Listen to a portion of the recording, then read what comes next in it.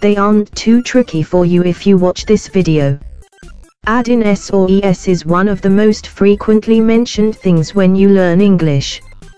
Generally, there are two circumstances you have to add them. 1. Conjugation. It is for present simple tense, when the subject is he, she or it or an uncountable or a singular countable noun. 2. Countable nouns. When countable nouns exist at plural forms, adding s or es is mandatory. The question is when adding s and when adding es. You should add s or es when verbs and nouns end with ch, sh, s, o, x, z. Verbs: catches, fishes, guesses, goes, vexes, buzzes.